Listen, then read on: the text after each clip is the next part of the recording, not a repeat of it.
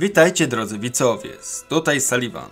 Jak powszechnie wiadomo, w Crysis 3 mamy do czynienia z władzą absolutną korporacji CELL. W jednym z moich starszych filmów rzetelnie i klarownie przedstawiłem, jak CELL przejęło władzę nad światem. Serdecznie zapraszam do obejrzenia. W tym filmie natomiast skupimy się na jednej z wielu zbrodni, jakich dopuściło się CELL, a mianowicie proces oskurowania żołnierzy wyposażonych w nanoskafandry. Jak to się zaczęło, co było przyczyną oraz co było celem tych działań. W tym materiale postaram się wszystko wyjaśnić. Serdecznie zapraszam.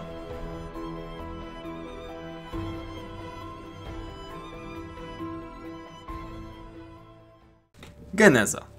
Po wydarzeniach, które miały miejsce w Crysis 2, czyli po wojnie o Nowy Jork, korporacja CELL znalazła się pod głębokim ostrzałem mediów i została postawiona przed sądem wojskowym. Korporacja CELL odpowiadała za swoje zbrodnie takie jak nieprzeprowadzenie ewakuacji cywili z Nowego Jorku, brak wszelkiej pomocy sanitarnej dla zdrowych, jak i zarażonych wirusem manhattańskim, bezwzględna izolacja Nowego Jorku, brutalna kwarantanna zarażonych i zdrowych, mordowanie Marines US Navy, ukrywanie aktywności cepidów w Nowym Jorku. Mogłoby się wydawać, że mając takie oskarżenia, przed jakim stanęło CELL, to nie ma szans, by uciekli spod topora. A jednak stało się. CELL uniknęło kary i odpowiedzialności. Staranna manipulacja opinii publicznej, przekupstwo oraz ingerencja w media publicystyczne, w tym media społecznościowe.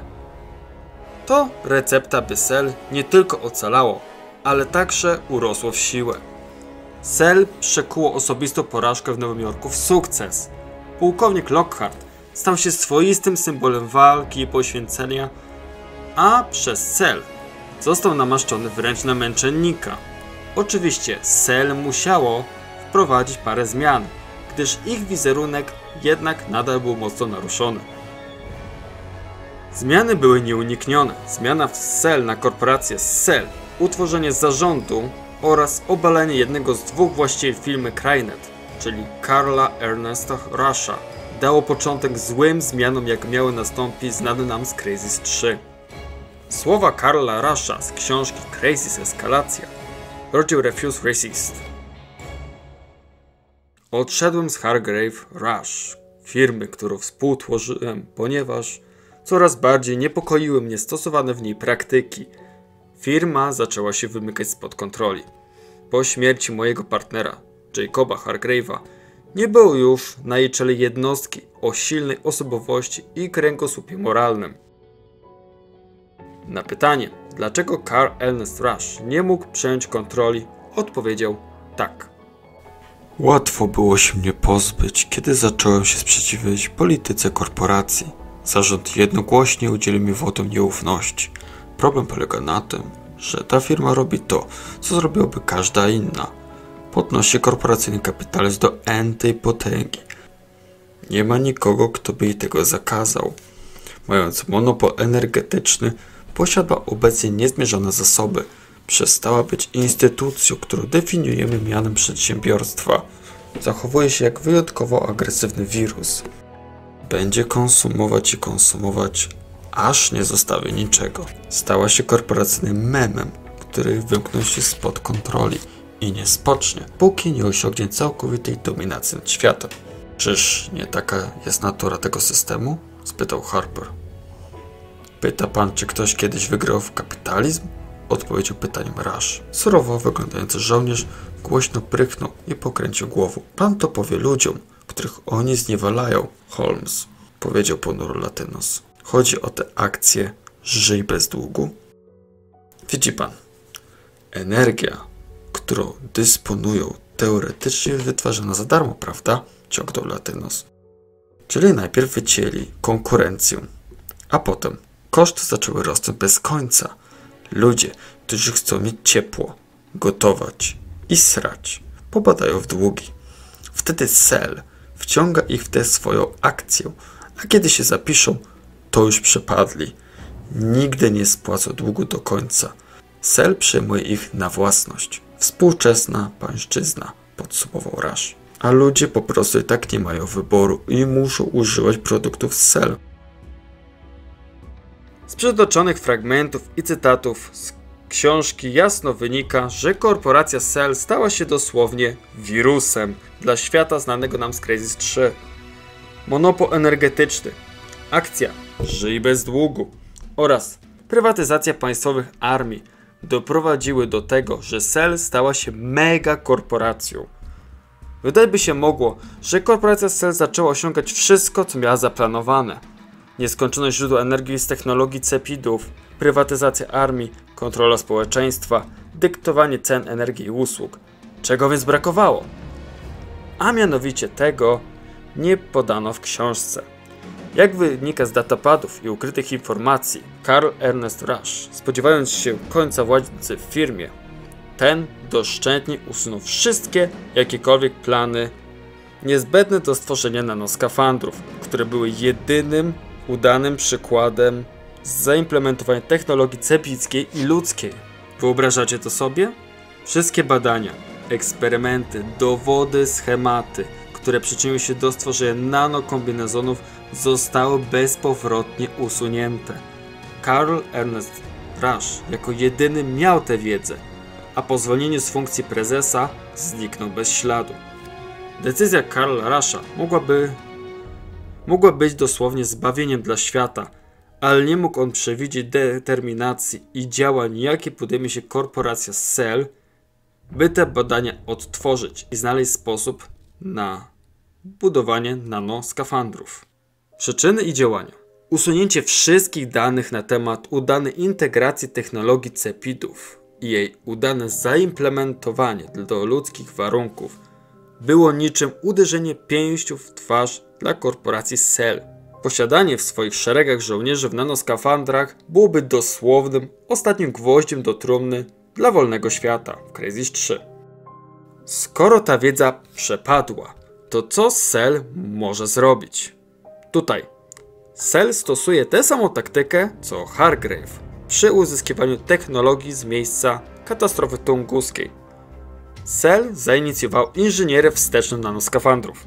Aby dokonać przełomu, potrzebowali nanoskafandrów, dużo skafandrów. To dlatego urządzono polowanie na użytkowników egzoszkieletów.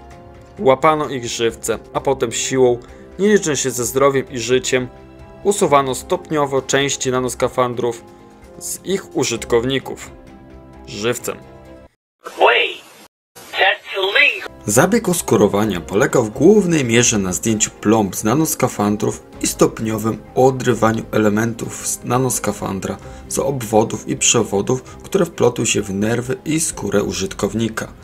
CELL w celu pozyskiwania wszelakich danych, w celu odtworzenia nanoskafandrów stosowała brutalną praktykę lekarską. Żadnego stosowania środków usypiających i przeciwbólowych, w tym żadnego znieczulenia, pomiary granicy bólu pacjentów i wpływu demontażu nanoskafandra na ich organizm. Większość przypadków to zatrzymanie akcji serca. Mniejszość to pełna niepełnosprawność intelektualna i fizyczna, czytaj ludzka roślina. Zaledwie kilka procent, jeśli nie 1%, to przypadki bez większych dolegliwości lub bez większych widocznych obrażeń. Pragnę przypomnieć, że nanoskafander to jest wręcz druga skóra, która niczym pasożyt łączy się z żywicielem. Dlatego te operacje miały niemal 100% śmiertelność.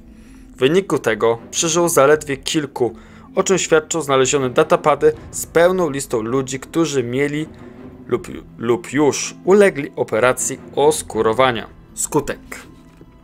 Z przebiegu tych operacji korporacja CELL zdołała pozyskać przydatne materiały wzmacniające, które my jako gracz możemy znaleźć wcielając się w proroka w Crysis 3. Wracając do tematu pacjentów, w Crysis 3 jest pełna lista osób i informacji o ich statusie. Około więcej niż połowa osób zginęła na stole operacyjnym lub uległa eutanazji w związku z powikłaniami po operacji. A mówiąc powikłania, mam na myśli zrobienie z tych ludzi dosłownie rośliny lub bardzo ciężko niepełnosprawnych, czy to umysłowo, czy fizycznie. Dużo użytkowników nanoskafandrów służyło dla CELL lub po prostu zginęło w akcji. Są też przypadki pozyskiwania resztek nanoskafandrów z wyspy Lingshan. Ale co ciekawe, są też przypadki, że użytkownicy nanoskafandrów przeżyli. Najgłośniejszym i najprostszym przykładem jest chociażby Michael Psychol Sykes. Mało kto wspomina, że nie był on jedynym, który przeżył tę operację. Wśród tych, którzy przeżyli, byli chociażby, co ciekawiej, te osoby spotykamy na samym początku Crysis 3. Są to bandyta oraz Duńczyk. Niestety, po uwolnieniu proroka giną oni osaczeni przez żołnierzy CELL. Oprócz nich są też inne postacie, ale o reszcie będzie oddzielny materiał analityczny. Dajcie znać w komentarzu pod tym filmem, jeżeli chcecie taki materiał. Przechodząc do skutków oskurowań oraz powoli do końca dzisiejszego materiału. Oskurowanie to nie była operacja, a raczej rzeźnia na użytkownikach nanokombinezonów w celu pozyskiwania z ich ciał komponentów egzoszkieletów powstałych na bazie DNA ludzkiego skrzyżowanego z cepickim z wykorzystaniem syntetycznych elementów. Sama idea oskurowań nie wzięła się znikąd.